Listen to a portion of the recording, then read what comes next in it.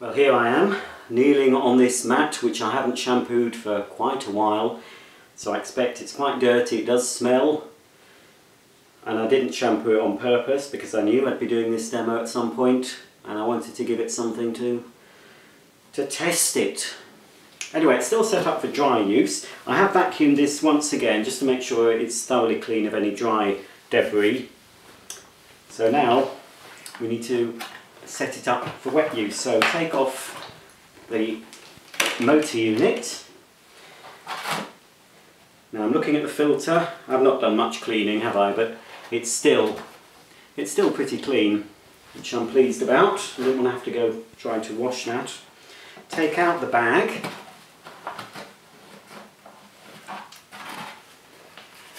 Which is now full of the rubbish that I put down on the floor, plus some extra bits and pieces, dog hairs from the bit of living room carpet.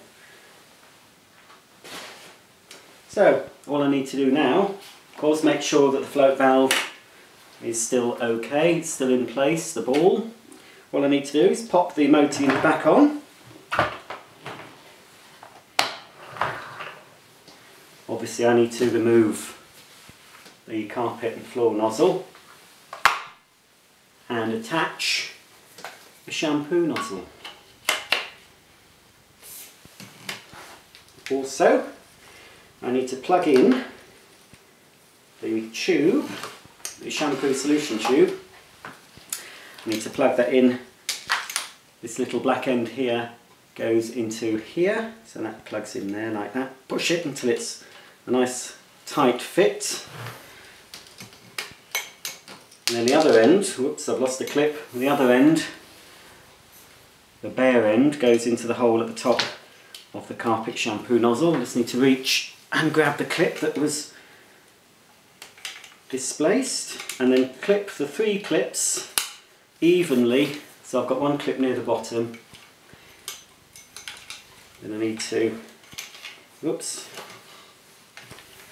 that's come away. The tube has come out of the nozzle, but I'll sort that in a minute. After I've clipped a solution tube neatly along the length of the extension tubes and pop that back in. So that's it, that's the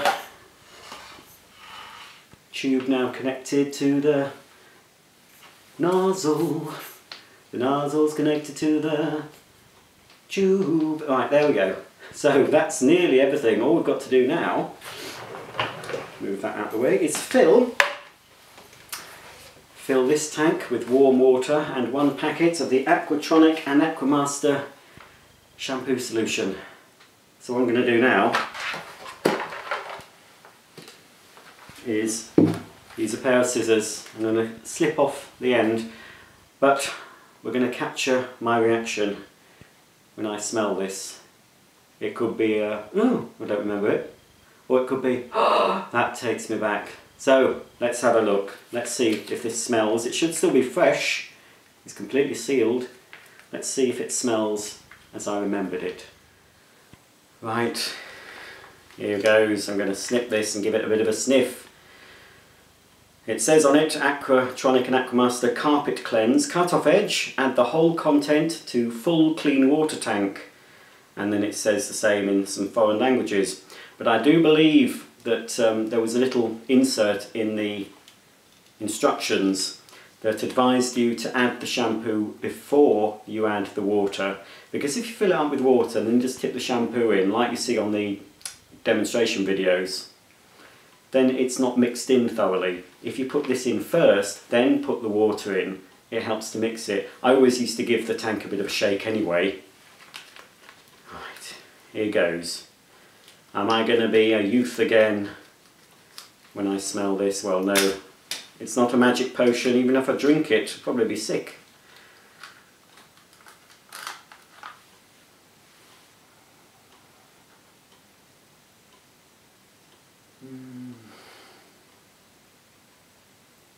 Oh, so I had a bit of a zen moment then, a bit of an experience. It's nothing, it's a bit indescript, it smells a bit like washing up liquid, but yeah, I do remember that smell. I might get to smell it more when it's in use. So I'm going to tip this in Can we see it? It's rather a cloudy mixture. Also, what I used to do, I didn't often buy the sachets because they were a very expensive way of buying shampoo. I do believe I used bottles of shampoo. It was still Hoover shampoo. I think I probably used some Vax stuff in it at some point.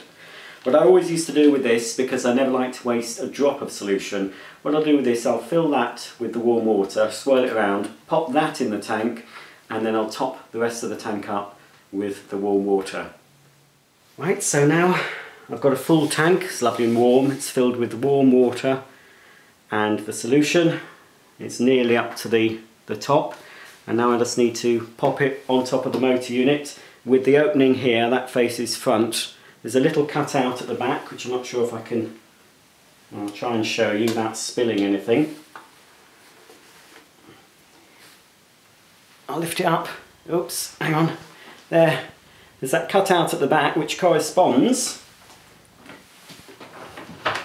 to here where the cable is connected to the machine. So we just need to pop the tank on the top there. Make sure we haven't trapped the cable. So we're nearly there, nearly ready to do the shampooing. One last thing we need to do is attach this siphon. Sounds a bit sci-fi. Well, I don't know, I was probably thinking of Doctor Who. Does look a bit Dalek-esque, doesn't it? But this is a Dalek that you want in your home. It's a Dalek that's going to clean your home. It's not going to exterminate you. So, well, hopefully not. Right, so this part here, this clear tube needs to go inside here to the bottom. Obviously this is where the shampoo will start to flow through that tube and through the end of the black part there. And of course this blue end is where we attach to the exhaust hole, which gives us a bit of pressure. And there is a nice seal on there. I believe you can still buy certain parts for this, and this was a part you could replace in case that seal, if that seal perished and it doesn't form a correct seal, it would reduce the performance. But this one, I'm pleased to say, is fine. So that goes in, then you just push it until it clicks. Then we need to just tilt the tank up while we insert that into the hole. If I can get it in, where is it? A bit hard for me to show you, the camera's a bit high up, but take it as read, it's in the hole there. And then I just need to pop that other end of the solution tube and twist it until it locks. So now, when I initially switch on, you're supposed to have the tube lying down to help with the solution flow. So let's just get the tube sorted. We need to make sure it's open. Oh, that is surprising. I am shocked. It's already, I haven't even turned the machine on. Can you see? It's already siphoning. So if I was to turn the cleaner on, it's not going to come out in a forceful jet. It's going back up now. I didn't think it was on. It's actually still, it's siphoned it already. So if I was to turn the machine on, we'll just see if it comes out a bit more.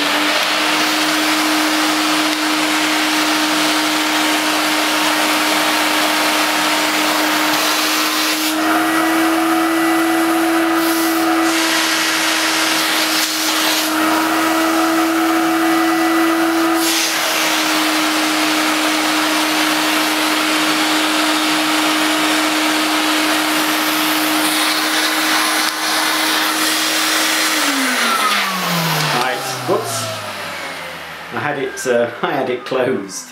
It's so long since I've used one. Well, now it is definitely primed and ready to go. There is solution at the end of the nozzle. So now I can get cleaning. Because this is a rubber backed mat, and apologies for the sun coming out, this happens a lot of the time. Oh, it's going in again, or is it coming out? Make your mind up. 1 minute it's snowing, the next minute it's bright sun. Anyway. So those lines you can see, they're from the blind, it's not on the mat. Okay, I'm just going to go over it a bit. Because it's rubber backed, I might have to reduce the suction. It might be too difficult to push, but let's have a go.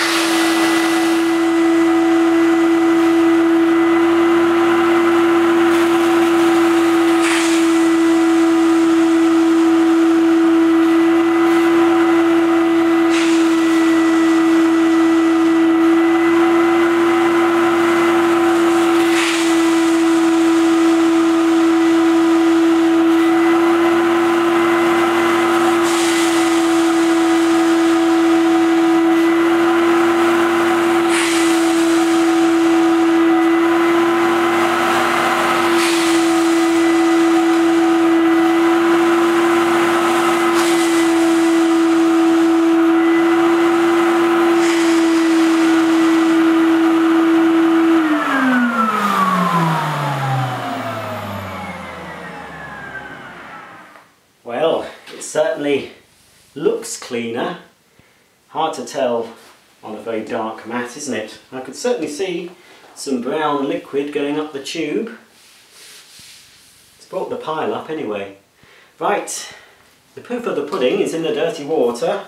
So let's bring the Aquamaster into shot. Right on cue. Let's have a look at the dirty water. I've still got probably half a tank still left, so there's enough shampoo. I'll do a bit of upholstery cleaning next. Let's just take off the hose and then we can have a look. Ah, already it's had a little bit of a spill. I can see that's pretty dirty.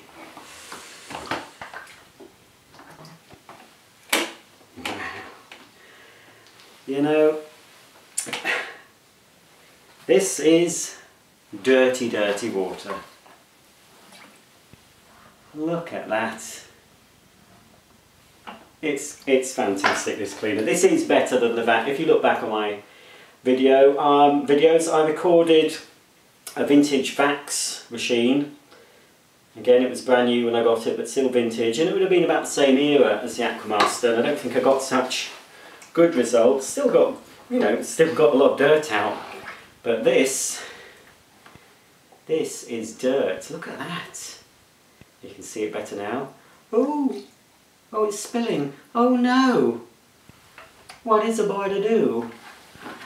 Oh, I've made a right old mess again. I'm going to have to do it all over again, but not for this video. I think you've seen enough. But what I'm going to do actually, in order to demonstrate the hard floor Powersponge, which I'll be doing shortly, I'm going to pour some of this filthy water on the floor, let it dry, and then we'll see if we can remove it with the Powersponge. But before then, I'm going to connect the shampoo upholstery nozzle and we'll give my upholstery a bit of a spruce up. Now, although that water that I've just thrown on my floor looks fairly clean, that is actually some of the contents of the dirty water tank that you saw me removing from the entrance mat.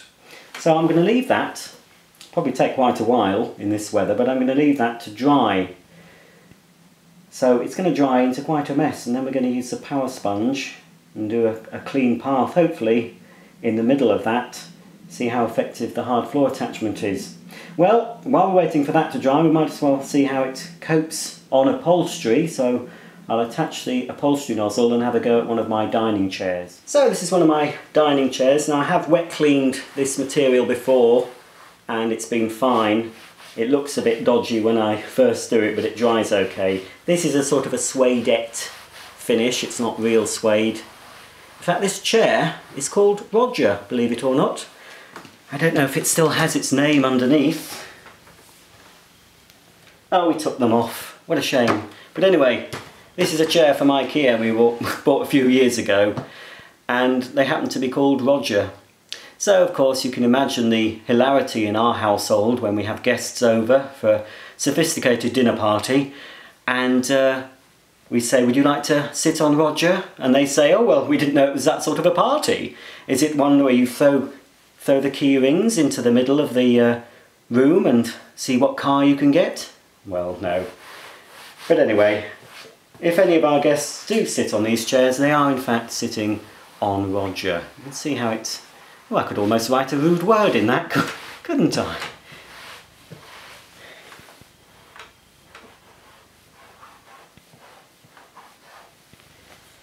Don't know if you can see it. Oh, it doesn't show. Oh, it's a good job. It doesn't show up. Oh, slightly. Bum. Now, I know bum in America is another word for a tramp or a homeless person. But for us, bum is our bottom. Anyway, enough of the lessons. Now, this chair, it's got a few bits of... you can't see very clearly, but it's got some gravy browning on. I won't explain how I got gravy browning on this chair, but it was through demonstrating another machine. So anyway, there are some little bits. It's not filthy dirty, but I just want to see, in principle, if the Aquamaster will work. Now, I've got the Aquamaster on the floor. I've not raised it up, and I have a feeling it might be okay on this chair. It's only when you come to doing the stairs where it will struggle. You'll probably be able to do some of the stairs with this, using the gravity slash pressurized system, but once you get a bit too high up above the machine, it stops the shampoo from flowing. But I think, because of the nature of this chair, because it'll help suck the solution through, because it does create a seal, I think it should work. Anyway, it's only one way to find out. Switch on and let's go.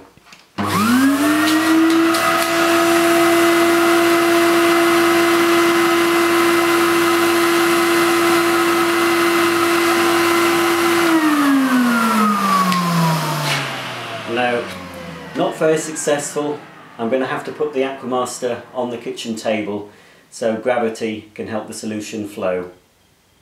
So as you can see, I've raised the Aquamaster above the level of the surface I'm cleaning, so now I should have no trouble cleaning the seat of this chair.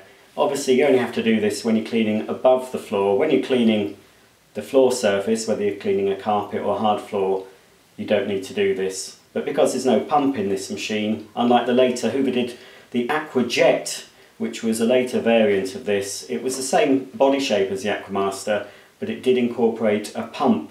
But unfortunately incorporated one of those wide spray nozzles. I would have rather have liked it to have still had this sort of nozzle, but pumped. That would have, to me, would have been fantastic. But anyway, enough of that. Now it's raised up, we should have no trouble cleaning this chair. Right, so I just need to switch on and release the shampoo by pulling that lever back and go over this area and clean it.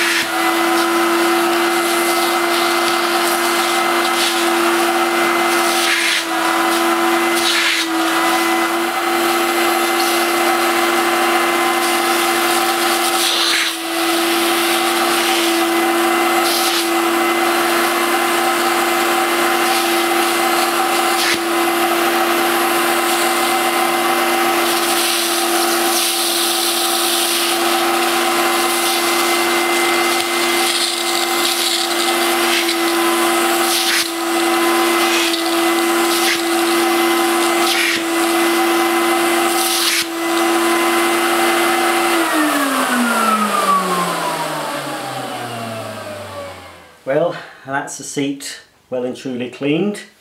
It's of course damp to the touch, and I wouldn't want to sit on it because I would get a wet bottom. But in an hour or so that will be dry enough for any guest to sit on, and I know that it's now spotlessly clean. The bits of gravy browning that had spilt on it have gone, and it's freshened up the fabric. Once that's dry, it'll be absolutely fantastic. Well, it looks like I've got quite some time to wait for this floor to dry. I did rather saturate it, so I'll go off and have a little break while this is drying, and I'll be back with the Powersponge fitted, and we'll see if it's going to make a difference to the floor. I think it will do. So I'm going to grab myself a cup of coffee, have a sit down, and hopefully by the time I've finished this floor will be dry. But for you, I will be back in a second, because obviously I'm going to pause the camera. I'm not going to film myself having a cup of coffee. So when I'm back, we're going to have a demonstration of the Hoover Aquamaster Powersponge. Well, my floor is dry now. It took an absolute age, but it's not clean. I know it's not clean because the water that was drying on the floor was obviously the filthy water that had emptied out of the Aquamaster. Well, I've used up all the shampoo, so I've refilled this tank with the warm water, and I've put some of this solution in. This came with my Powersponge, and it's designed for carpets and hard floors. It's a dual purpose shampoo. I'm not really sure I agree with having a shampoo for two things, because I would have thought a floor needs a different sort of cleaning solution to a carpet. But anyway, this is designed for carpets and hard floors. It's designed for the Aquamaster, and it's designed to be used with the Powersponge, because the Powersponge is actually illustrated on the packet there, on the bottle. Now I've measured out, well I haven't measured, this actually comes in a measure of 3, so there's 3 full tanks worth of solution, and there's 3 lines on the bottle. So I poured out 1/3 of the contents of this into the clean water tank, topped that up with the hot water, mixed it up, and we're ready to go. I've of course fitted the Powersponge onto the end of the cleaner. So here we have it, brand new, factory fresh, never seen any dirt. And I'm going to see how it goes. I'm going to apply the solution, which will obviously come out through the sponge, agitate the solution as I'm applying it. Then I'm going to use the trigger on the handle to close the solution flow, and then go over it with a squeegee, which hopefully should dry the floor. I think it said carpet. To dry the floor. So here goes, let's have a demo.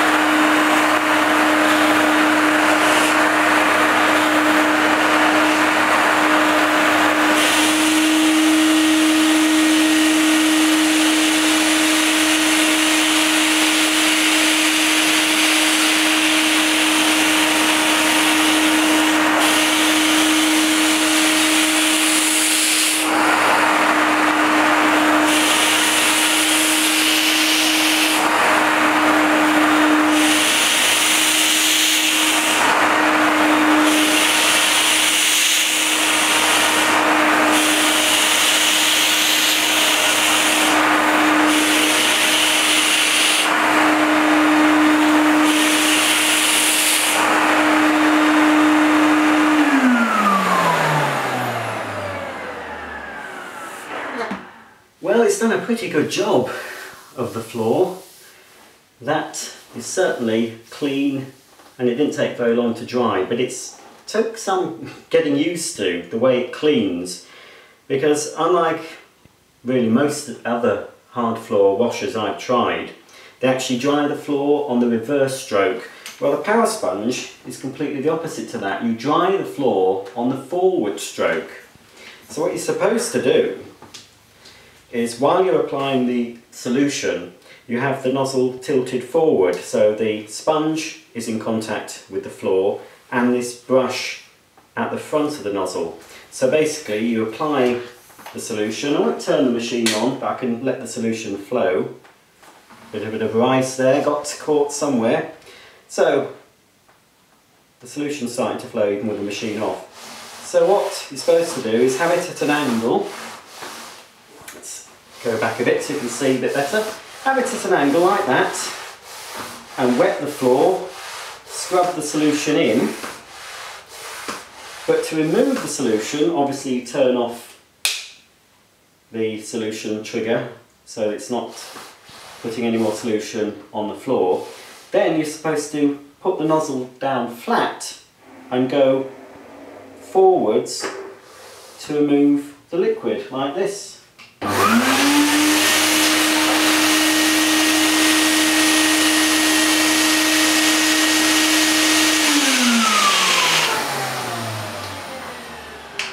So it does dry, it's pretty dry already. It does tend to, it's the first time I've experienced this, it snow ploughs the water a bit. So there is a little line of water, but again, just like a dry vacuum that snow ploughs, you just have to lift the nozzle over. So basically, the way you'd clean the floor, as I said before, you'd have the machine running, tilt the nozzle upwards,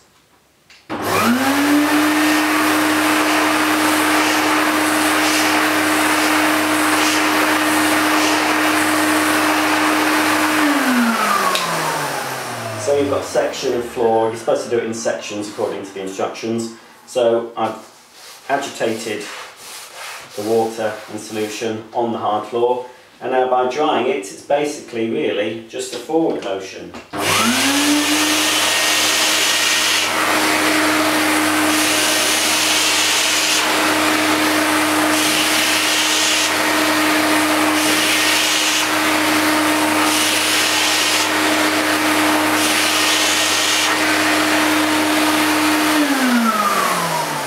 So it gets the job done, and for its time this was still a better option, although a more inconvenient option, but it was still better than using a mop and bucket, because like all systems like this, you're still only using clean water on the floor. The clean solution is always going to the sponge, never dirty solution, and you're always suctioning up the majority of the water, so the floor dries quite quickly. But for the time, I don't suppose many people would have bothered using this attachment if it came free. Sometimes they were bundled with the Aquamaster. You used to get this as a bundle in certain places, like electricity board. I expect, because there's quite a few of these I found on eBay unused, I expect a lot of people didn't bother using them. But it's worth it, it's worth the effort, but it is quite a lot of effort to go to. I'd rather use my Floormate, but as I said, for the time, things like the Floormate didn't exist when this Aquamaster came out, so I still think this is one of the better options to clean your hard floors with. Whew, well, I'm absolutely pooped. That's been one epic vacuum cleaner demonstration. I hope that's satisfied all you folk that have been nagging me for what seems like months. I know it's my own fault. I shouldn't upload an unboxing until I've actually completed the demo video, I suppose, but you know, what can you do? Anyway, I hope you've enjoyed the video, hope you found it interesting. If you've stayed right to the end, you must be a fan. And if you are a fan and you're not subscribing to my channel, why not? Please subscribe and you'll be updated every time I upload a new video. Also, I'm on Twitter. You can follow me on Twitter, where I upload quite a lot of exclusive vacuum content. You'll see a few pictures of upcoming machines that I'm going to review or unbox. I always put those on Twitter. There's other bits and pieces on Twitter as well. I put links to various bits and pieces, not all vacuum related, but it is quite a lot of vacuum related stuff on Twitter. Don't bother with Facebook, I don't use it very much. So don't try and befriend me on Facebook, because if I don't know you, I've stopped accepting friend requests from total strangers. So don't take it personal. It's because my mum follows me on Facebook and she doesn't know about Twitter, so I can be a bit freer there, you know. So anyway, that's it. That's the end. Please stay tuned. A lot more to come. In fact, I've just been scheduling my videos, getting them ready, and I've got enough content to last me well into June before I have to purchase any new vacuum cleaners. So there's still several months more of vacuum fun to come. So until then, it's goodbye from me, and I'll see you soon.